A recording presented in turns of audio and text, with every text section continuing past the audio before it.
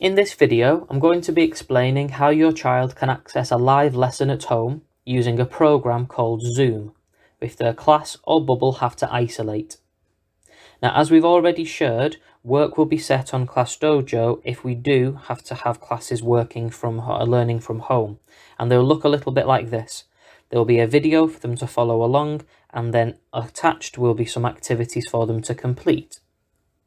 Now, if you do need any further support on this part, there is a separate video on our website, or send your class teacher a message on Dojo.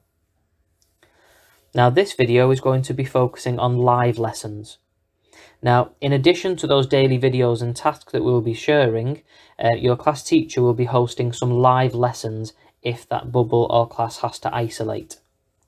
These lessons will be age appropriate, so they might be a quiz on what they have learned that week, or it might be reading a story together. But these live lessons will be a great way for teachers to stay in contact with their class and provide children with quality face-to-face time with their teachers.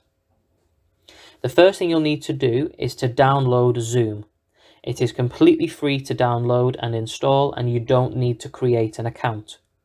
You just need to install it on your device, so it can be a phone, tablet, PC or laptop, and then you'll be able to access the lesson. Now, I've got an example on the screen of what these lessons might look like, of how to access them. There'll be a little bit of an introduction saying what that lesson will be about. So in this example, it will be a quiz.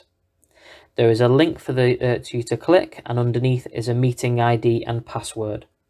The easiest way of joining the live lessons are to just click the long link and open with Zoom. That's why you need to have it installed before the lesson. When it comes up, it might say that the lesson hasn't started yet, or you might need to wait, but when it is ready, you'll be asked to enter your name and then click OK. You then just need to wait a minute while you are admitted into the lesson, and then it will load on the screen in front of you. Now, when you load onto your lesson, you'll be able to see all of the teachers and the children who are in that lesson. While this is an example, there is only me actually in this session.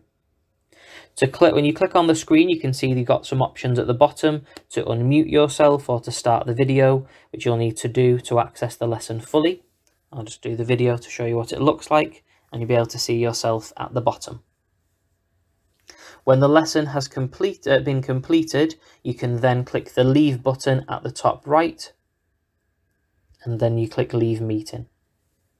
Now, that's the easiest way to join the lesson.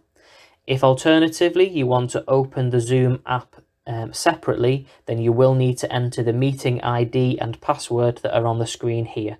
But I say the easiest way is to just click that long link and everything will be loaded up for you.